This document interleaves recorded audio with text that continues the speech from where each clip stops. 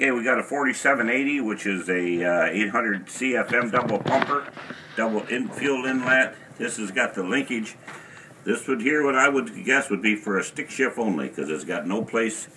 I suppose you could put a, can you put a bolt-on thing there? Okay, well anyway, it ain't, unless you can figure out a way to put down your deal for your transmission kickdown. I'd try to stick to a stick shift. It's a manual choke. Boing. Okay, you can start him up while he goes around. We'll put the power valve size in the ad.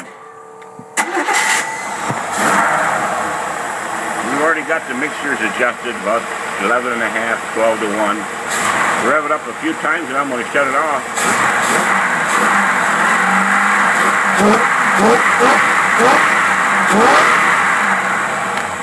Okay, you've seen enough to make your car pop a wheelie and get a good speeding ticket right there.